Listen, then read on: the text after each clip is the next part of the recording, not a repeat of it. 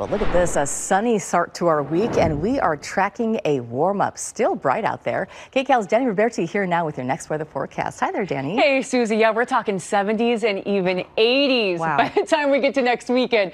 So, yeah, we've got a big warm-up in store for us, and it is nice just to see the light out there right now. Sunset's going to be just before 7 o'clock this evening. Here's a live look at Catalina. We're in the upper 50s right now. Sunrise tomorrow right before, sunset tonight. As I mentioned, 6:59, so right before 7. Really pretty view right now.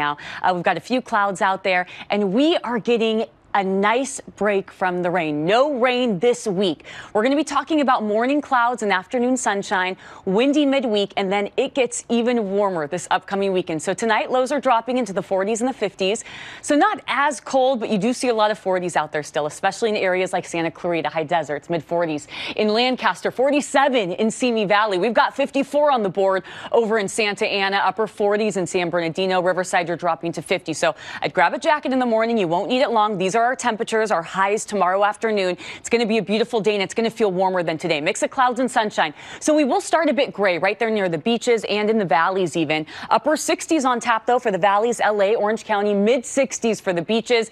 And in the Inland Empire, with these low clouds out there, we could get a little bit of drizzle, patchy drizzle popping up early tomorrow morning. But once we get to the afternoon, things are going to be looking good and warming up. But let's talk about the winds. Once we get to Wednesday into Thursday, we're talking about our first kind of moderate Santa Ana wind event potentially developing. So it's going to be those northeasterly winds. Here's a look at Thursday, early Thursday morning, 5 o'clock. And you can see those winds developing in some of those wind-prone areas. We're really talking 35-mile-per-hour range to 55 miles per hour. So areas like the Inland Empire into Orange County, Ventura County right there, high deserts, Lancaster, really picking up by about 8 o'clock Thursday morning, strengthening at that point. So the morning time, it's going to be a little bit blustery out there on the roads.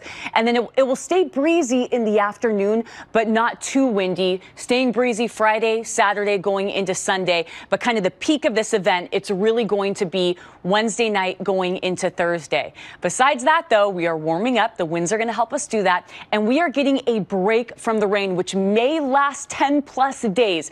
Wait until you see the 7-day. But whatever you want to make plans outside for next week, and you are going to be good to go. Let's take a look at the next 7 days. Temperatures that are going to be on the rise quickly. We've got big high pressure that'll take control. So upper 60s tomorrow in LA, Orange County.